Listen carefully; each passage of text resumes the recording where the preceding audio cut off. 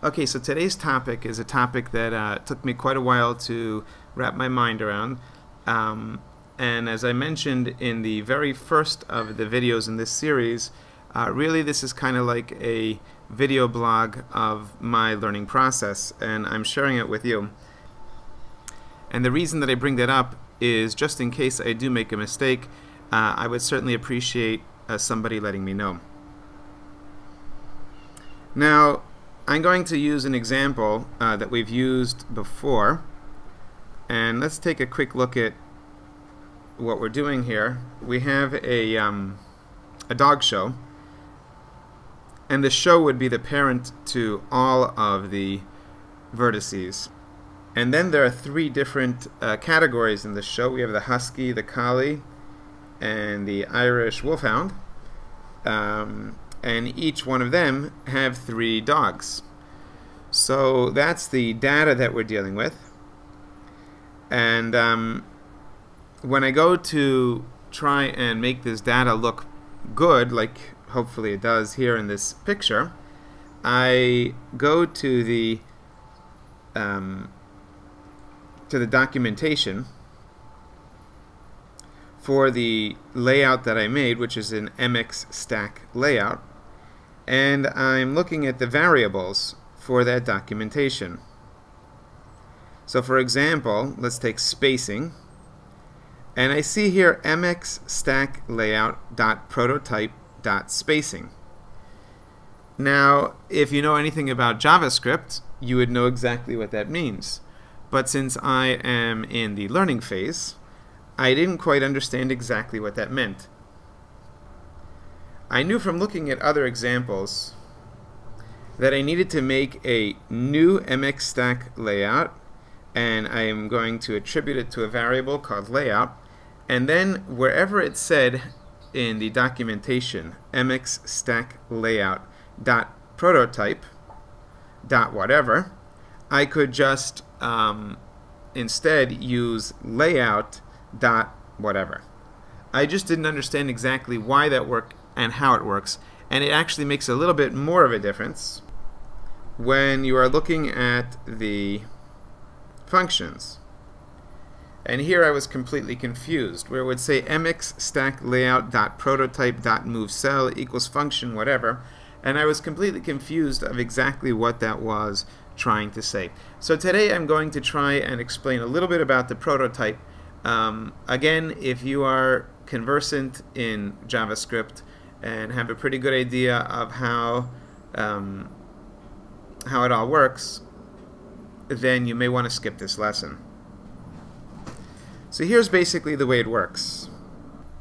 If I wanted to see how mxStack layout was created, I could actually go into the mxStack layout.js, and there I would see the original function. And if you take a look at it, it's pretty straightforward. It's a very simple function.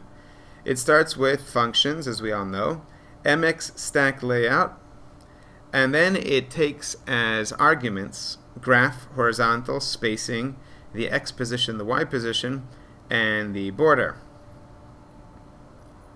And then it attributes each one of these to a definition by calling this.horizontal.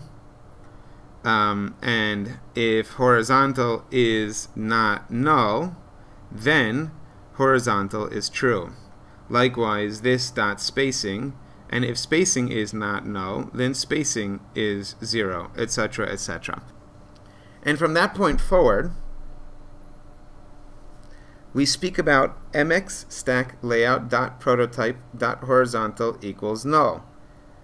And what this does is it establishes the prototype for the mxStack layout. And within the prototype, there are variables. This particular variable is horizontal. The next variable would be spacing. The next variable would be the x position, then the y position, then the border. And what the prototype does, very simply, is every time that we call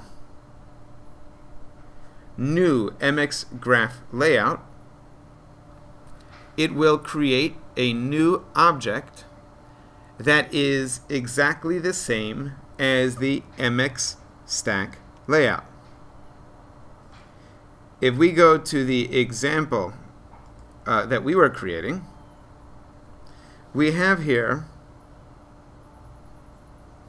var layout equals new MX stack layout, and it's happening to the graph. And what that is telling the interpreter to do is to create a new stack layout that is exactly like the prototype of the stack layout that was already established in our library, which is found up here. Now, I'm not sure if that makes sense to you yet or not, but the way to think of it is very simple. Imagine you have many cells, and here I'm talking biology, and each cell has a DNA. And now I wanted to create a new cell with the exact same DNA.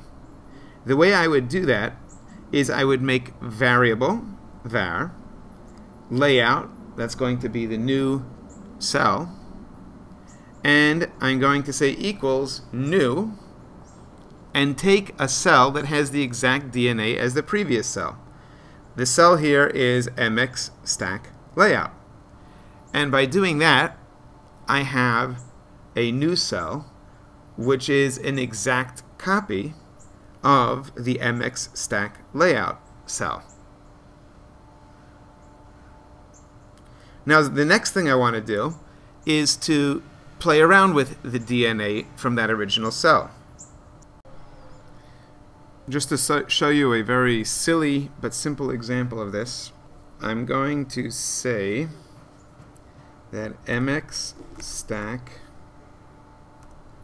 layout, which of course is defined in our library, but I'm going to add to it, and I'm going to add to its prototype a new thing called smile.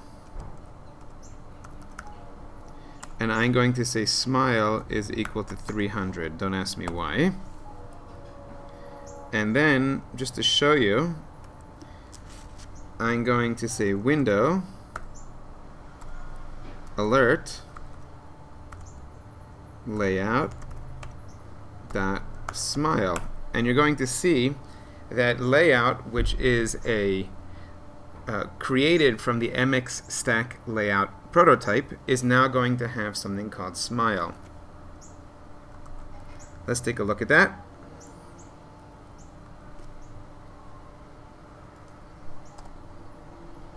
And there you go. Smile is 300. You probably can't see this on your screen, but it says 300.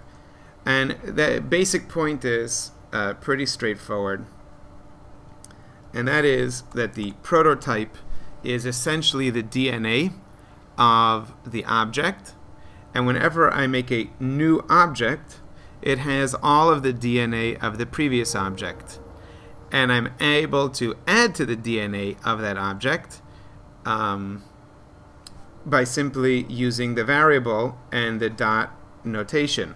But if I want to add to the DNA of all future objects that are based on the original MX stack layout object, I would do that by adding to the prototype of MX stack layout. I hope that makes sense. I know it's a little bit complicated. I'm going to try and do another lesson on this soon, but until then, good luck.